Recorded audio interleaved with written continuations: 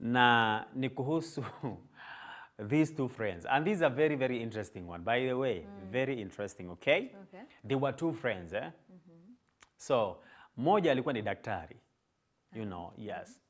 Na mwingine alikuwa ni mtu ambaye anafanya tu biashara zake. So, they were very, very, very good friends.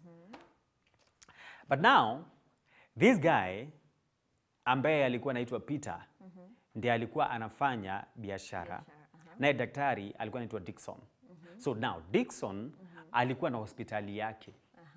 Naye Peter, he was a businessman. But now Peter had a problem. Na alikuwa na problem ya uvutaji wa sigara. Okay? Na kabla hata ya kuendelea na zaidi ni vizuri kuweza kujua kwamba pakiti zote za sigara huwa zimeandikwa uvutaji wa sigara unadhuru afya yako. So that yule ambaye anafanya biashara ya kuuza sigara asifikira kwamba tuharibu kazi. That is the truth. Maana hata imeandikwa. So Peter akawa ni mvutaji wa sigara kikweli kweli. Per day angevuta jumla ya sigara 25. Yes. Per day. So huyu ni mtu ambaye anakuambia kwamba alikuwa ameingia na kuwa a chain smoker. Now, this Dr. Dickson hakupenda sana tabia ya Peter. Na mara kwa mara akawa anawaza na kuazua. Mwenzangu huyu vile ambavyo anavuta sigara nyingi kiasi hiki. Hai. Na vile ambavyo sigara hatari. Si anahatarisha maisha. So akasema pana, wacha nichukue jukumu la kuongea naye. Kwa hiyo akawa anamuongelesha na mwambie Peter, wewe unavuta sigara sana. And that is not healthy. Ni huko kuwa wewe. And Peter is like, Dickson, come on. Sasa wewe, juu ulienda shule, ukagraduate. Sasa ndivyo unaonanga ya kwamba you know everything. By the way, let me tell you something, Dickson, for your information. My grandfather smoked all his life. Na alikufa na umri wa miaka 103. Okay? Ule jamaa mwenye tulizika last month, pale, alikufa na miaka ngapi? 26. Na hajawahi vuta sigara. You know, so sometimes, okay, well, yes, I understand you're a doctor. But bro, when your day comes, it's here. You are a smoker or not, you will die. So stop lecturing me. Because the fact that my grandpa alikufa na 103 years old, and he was a smoker, actually, babu alikuwa na smoke niliko. So hizi mavitu zenyu za hospitali sijui smoke, I don't get it. Sasa wewe ndio mentor. Dickson akamwambia, hey, Peter, I'm a doctor. And let me tell you, I have dealt with cases. I have dealt with cases. So sikwambii tu hivi nikwambii kabeshte. Hapana. Usiniangalie unione tu na kuongelesha kama Dickson. No.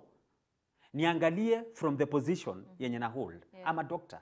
I have dealt with cases za watu wenye wana smoke hii kusmokera. Akamwambia kwenda. Kwenda wewe. Si umeona my grandfathers unamjua? Sasa yani nyinyi madaktari unajua mnakuwa na shida moja. Kakitu kadogo. Mnaka magnify na kuoneshana ndivyo mjulikane sijui nyinyi ndio mnajua sijui nini.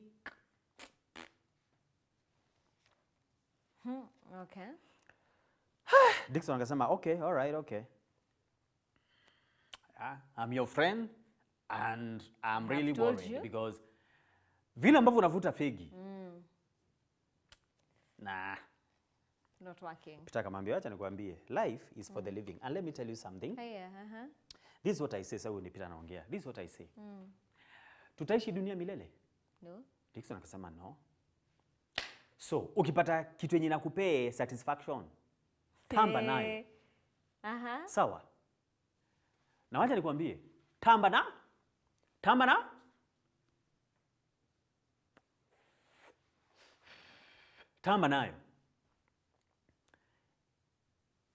nayo. Alafu mpaka ilikuwa ile ya kutokea hapa. Ushaona unaweza fikiria zile engine za plane mbili. Zinatokea. You know. Anamwambia tamba na Kama nayo manzi. Historia sijui nini. Too much. Wacha nikwambie hata kama umesoma aje. Wacha nikwambie. Sagodi akidecide. Sagodi akidecide. Ai. Amedecide. Newton Dixon ako tu hapo. So Dixon is just there. Dixon akamwambia all right, okay. Hata yako na patience. Then akamwambia, and now on a serious note now, I'm serious. So that is Peter speaking. Na bado una kifegi hapa. I'm very serious now. Let me tell you something. From now henceforth,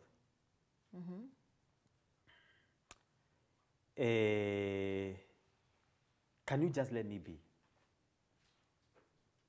Okay. It's my life. It's my... Na by the way, unajua hata nyinyi madaktari huwa mnanishtua. Acha nikuulize swali. Nikivuta. Ningekuwa nishamwacha hapo akijiuliza. Nikivuta. Ehe. Kuna mapafu yako inaharibika? Atuongee bwana nasaidiwa. Niambie. Si yako ni safi? Nikivuta, kuna mapafu yako iko na shida? Audacity. Sawa. So, from now henceforth, I don't expect you to be lecturing me like a small kid. Okay? I'm 29 years old. Okay. Okay? I choose what I want to do with my life. Wow. Unajua, it's only because you don't smoke. I know there are other things that you do that could be crazier than... I mean, we are talking about smoking right now. Hizo vitu zingine zinatokea wapi? That's my life. Mind yours. Unajua siku hizi watu wako na shida, kimbelembele, mapua refu, kutaka kuchunguza wase. By the way, I hate it. How you have continued being my friend, I don't get it, but please, can you just mind your own business? Okay. And then kakienda kuisha unajua wanakashikanga hivi. Anafanya.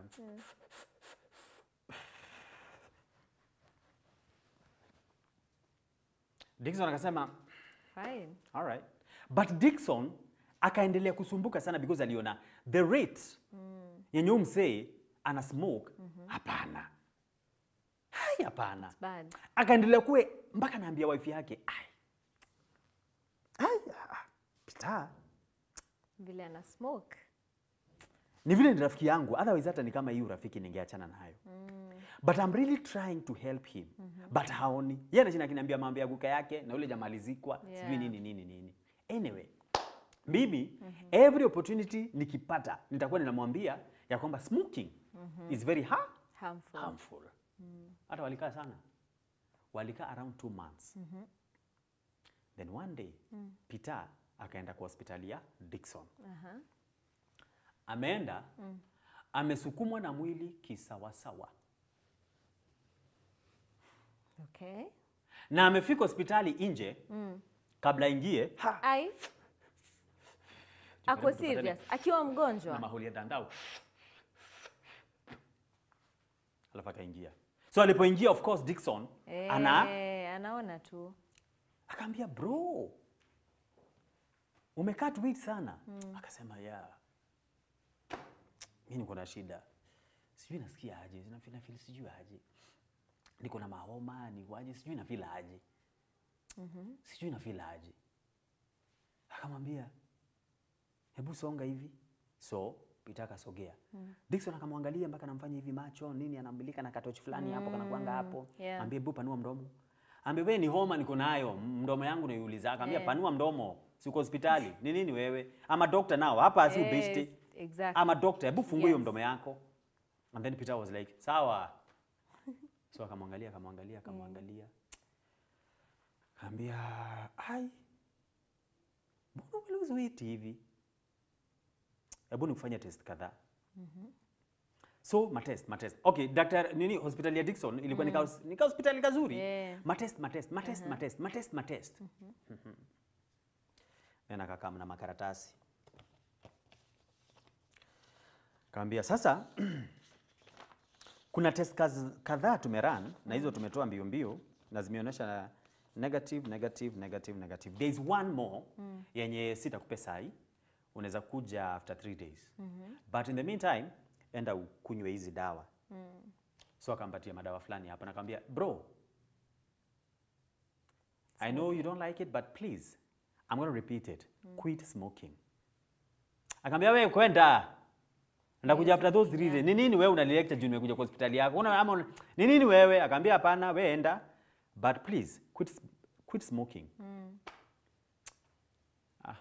Akaenda. After 3 days, he had not yet improved. Akarudi. Akamzaniaje? Uko aje? Akasema hapana. Okay, hizo dawa nikawa zimenisaidia but bado sijui na feel aje kwanza huku. Na feel sijui aje. Na hizi mahoma zenye ziishi. Yaani na feel too funny. Kaambia, "Okay, kaa hapo." Dickson akaingia na hapo ndani, akatoka na makaratasi. Kuja akamwambia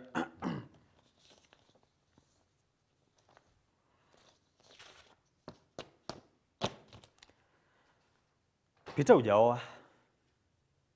Sasa kuoa na mimi kuja Hosi zinaingilia na wapi? Hata yako mjibu. Hujaoa? Biashara inaendelea aje? Sikupua. Ni nini wewe nataka kwenda home? Akamwambia you are in hospital for crying out loud. I'm very serious. Now, Peter.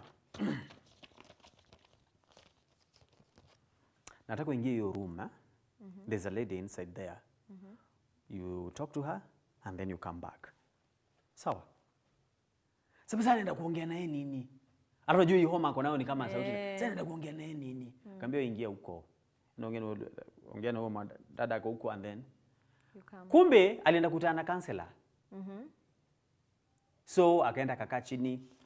The lady started talking to him, nini, akimwambia, you know, there are things, if they happen, what not, and all that, abakada, CBC, GXC, CRE, yani, akamongelesha. After kitu kama 30 minutes, akarudi, akamwambia, nimebonga naye. Kaambia, all right, okay. Akamwambia, now, first of all, utarudi home. You're supposed to be admitted. Kusema na kwa nini? Akaambia wewe twende kwa hiyo room nyingine. So akaingia kwa room fulani. Peter akakaa and Dickson akakaa. Akamwambia now.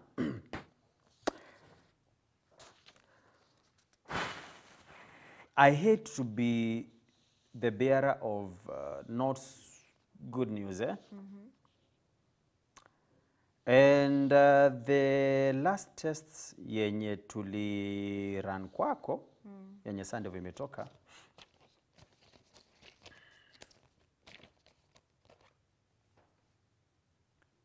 You have lung cancer.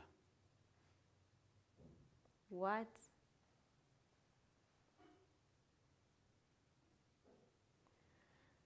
So Peter looked at Dickson akamwambia, Mse, what are jokes? Akamwambia, do I look like I'm joking? Well, it may progress, but we'll see what to do. But unfortunately, as we see what to do is that the rate at which, because now I have to tell you this news, the rate at which imeenda, again, I hate to be the bearer of bad news, is that tukiangalia vipimo is like, I don't know, it's like you have around 3 months. 3 months too? Eh? Like 3 months to live then? Akamuliza 3 months to heal. Akambia no, 3 months to live. Ateke. Kambia yo, around 3 months to live. I want to act like a professional, but still I'm just feeling so annoyed. Because actually, your condition is as a result of your stupid smoking. Yeah. Peter, I've spoken to you So many times. so many times. Yeah. And the last time I spoke to you, ukakaa ni kama mpaka una. So I'm just, okay, I want to be, nataka kuact, you know, like a Very professional, but I'm professional. also feeling very annoyed. Because now, what is this? So you are going to be admitted. I was actually to transfer you to a different hospital. But after we realized, ile time yenye uko nayo, I just decided you'd be around so that I can really see if something can be done. Ingia huko utoe hizo nguo, uvae zile za hospitali. Peter was shocked. Yeah. And he started crying. Akaanza kusema, Dickson, help me. Am I going to die? Akamwambia, unfortunately. Because all the medical interventions zinafanywa is like, but I want to try as much as I can to help you. Mungu anaweza fanya a miracle. Yeah. So please, just do when what to change. Like Peter cried, oh my God, what have I done? How I wish I knew. Sasa hii ni nini hii? Oh my God, give me another chance. Peter akaokoka hapo na hapo. Hata hakuna maombi ya toba. Aliokoka mwenyewe. Yani alipiga, yani unaona Saul and Paul. Like Saul going to Damascus, yes, and then Paul going to the same place, a totally transformed person, only that, you know, for 3 days he couldn't say that. Yani, Peter, rap. Very fast. Oh God, you know I love you. Oh God, forgive me all my sins. Am I going to die? I don't even have a wife. Oh my God, what about my business? What about my mom, my father, my what? Oh God. Wacha nikwambie. Dickson was like, can't do nothing. Haya. Peter akakuwa admitted.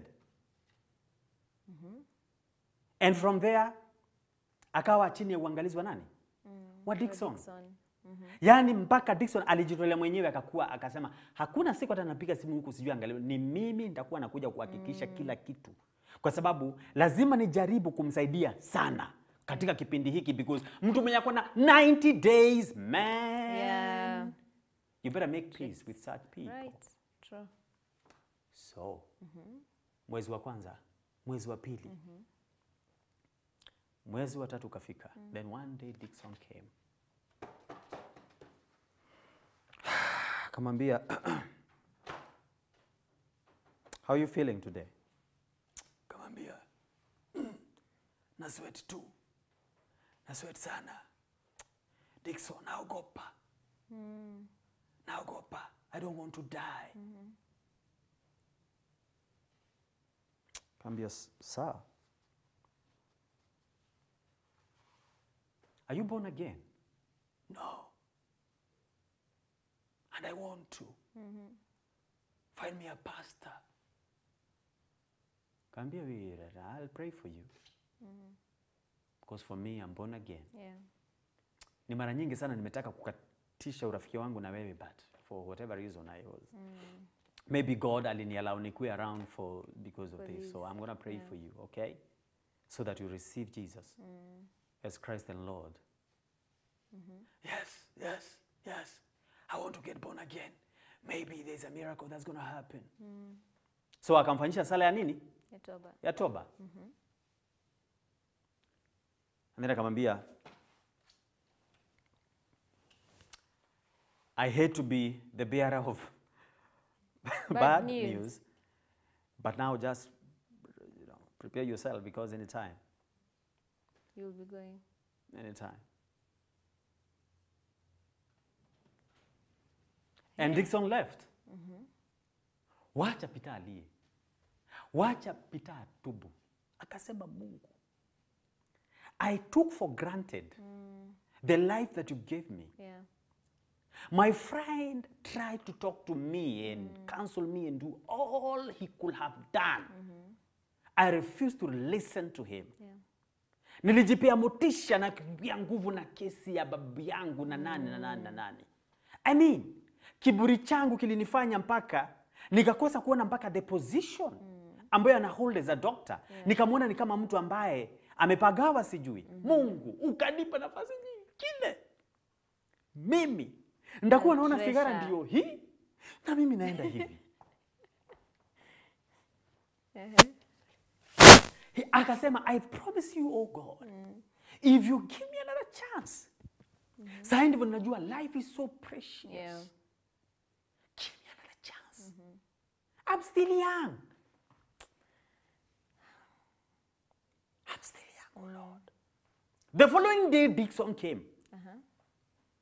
Kambia, hey, sir.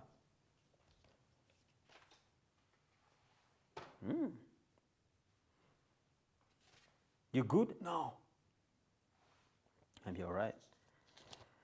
Then akamwambia, Dixon, I mean Peter, let me ask you a question. You have smoked and smoked and smoked, and that is why you're there. But let me ask you a question.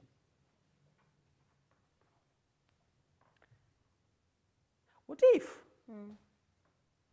God was to give you another chance? Because whatever we were looking at, for by now, sidhani unafaa kuwa. But anyway, God is the giver of life. But I want to ask you, what if something it changed too, and then you find that you have another opportunity? Unaweza smoke tena? Akasema, how? How? First of all, I've given my life to Christ. Yeah. Secondly, I have seen what smoking has done to my health. Look at me. If I get another chance, oh God, that would be the best thing ever to happen in my life. Oh, and then he started crying. Then our Dixon ndivyo akaenda pale ambapo alikuwa akamwekelea mkono kwenye bega. Kambia, Peter,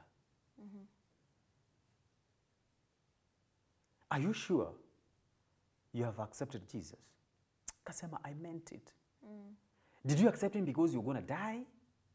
Or because you realized that it was a big mistake that you did? Akasema, I just accepted, because all that. For everything. Yeah. Okay.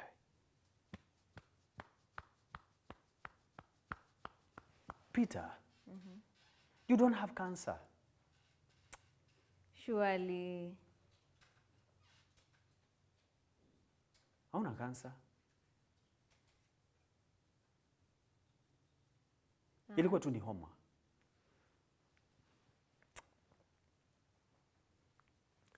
But I had to teach you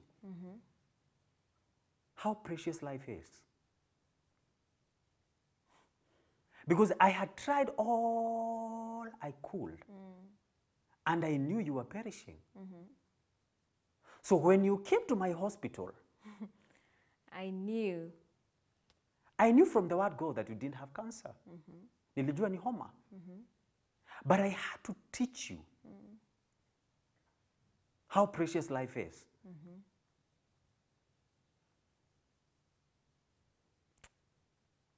Peter looked at him, akamuuliza, Dixon, what are you saying?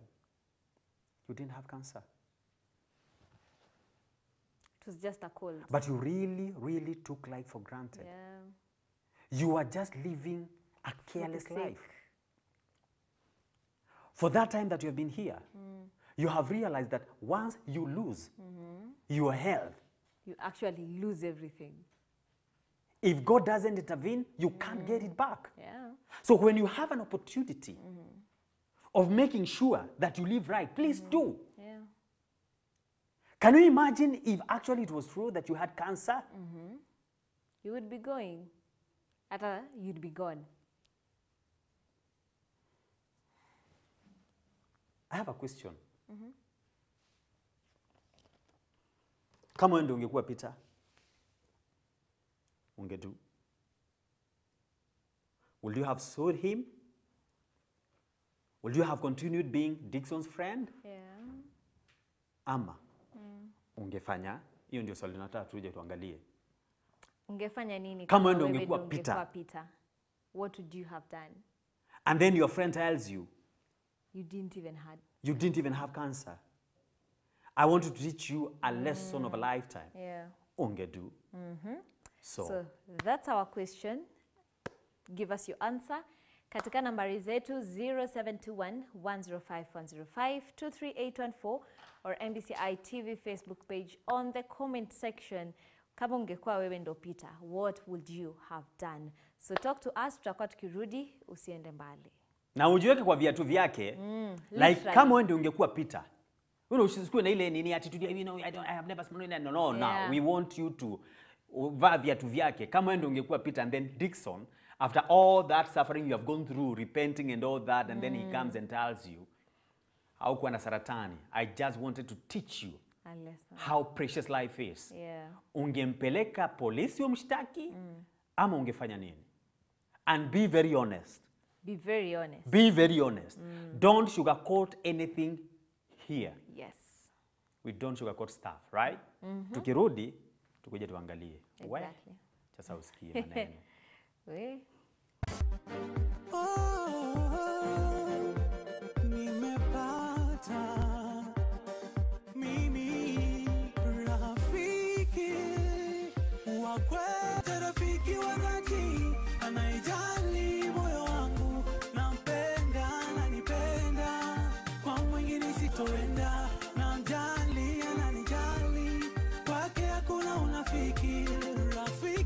Rafiki kwa kweli nimemuona, niliyekuwa nikimtafuta kwa miaka mingi sana. Sikuwa na amani, kanijaza amani.